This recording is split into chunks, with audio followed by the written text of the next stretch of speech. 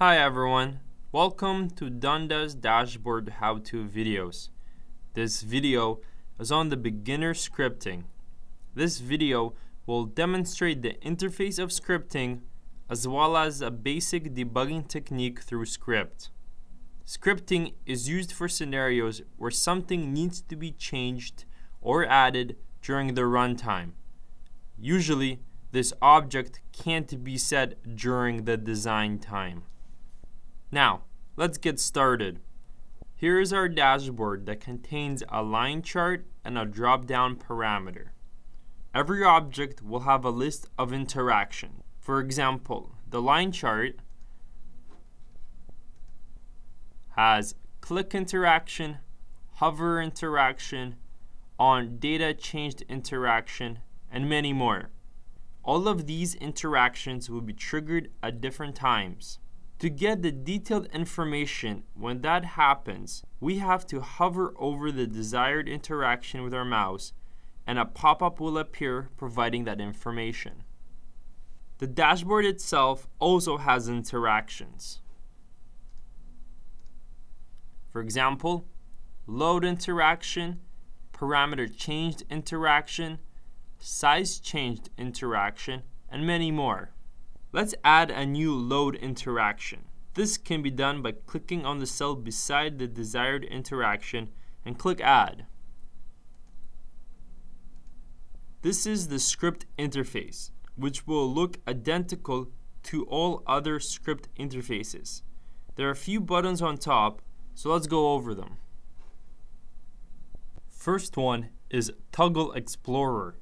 This is where you're able to display or hide Object Explorer and Type Explorer.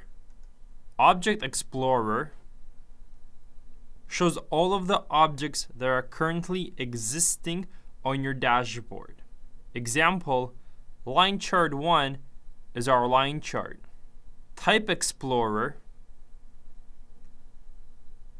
shows all possible objects with their properties. For example, Analytical Cell has all of these properties.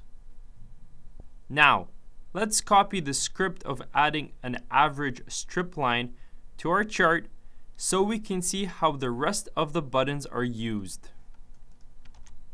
The next button is Find. This is where we're able to search for a specific word in our script.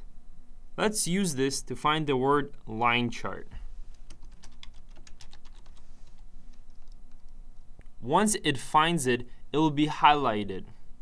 The following button is the Go To line. This allows us to go to a specific line. Let's go to line 6.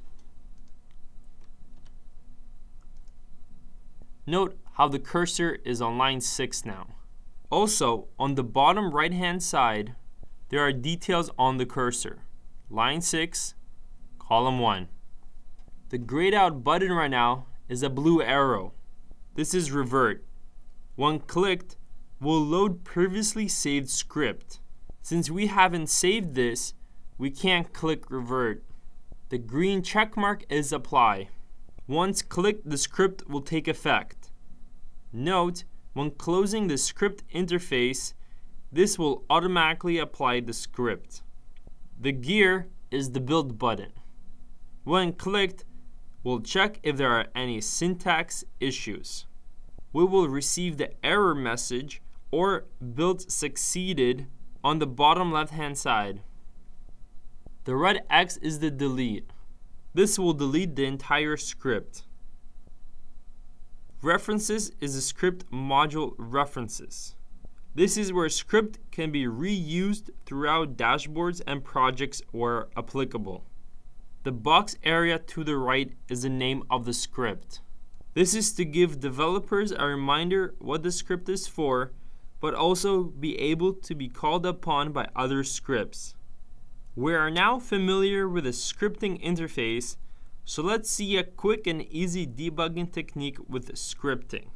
Whenever trying to debug a script, we would want to know the exact values at certain times and whether or not the script was ever fired. We can accomplish this with a simple trace technique. Let's see how this would work. Let's place a trace script that will show us the average value.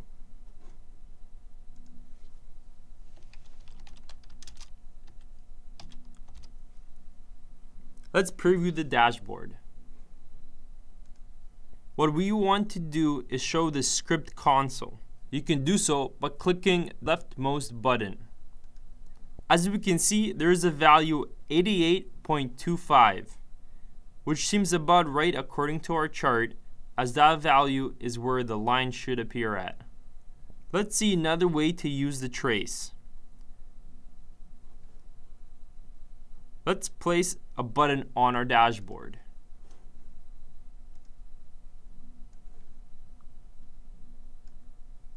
Let's add a click interaction.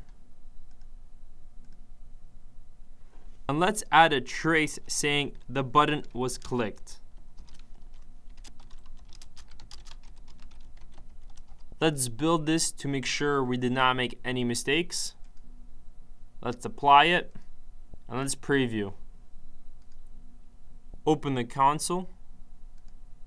Note how the 88.25 shows up but not our newly made trace. The reason for this is the button interaction was never executed, while the dashboard load interaction was indeed fired. Let's click on the button now. And notice how a new trace appeared saying the button was clicked. Every time we click on a button, the click interaction gets executed. For as many times as we click on the button, that's as many times the trace will appear. We can always clear the trace to tidy up if the trace window gets too messy by clicking the Clear Trace button. We can also write some script in the console itself. Let's just write a quick trace to say hello.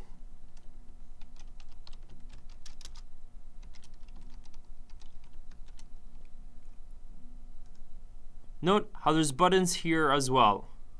The buttons here are very similar to those we have seen on our regular script interface. Toggle Trace button will hide or show the trace window. Toggle Explorer shows the object and type explorer. Find button will search for a specific word.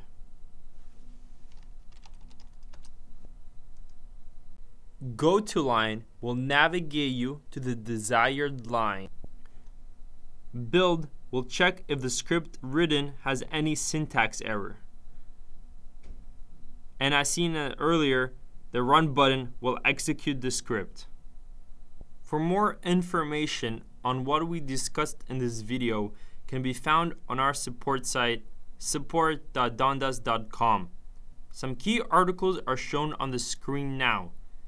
Please feel free to visit them and read up on the information. Thanks for watching. If you have any questions, please visit our support site at support.dundas.com or contact us by email or by phone, which are shown on the screen.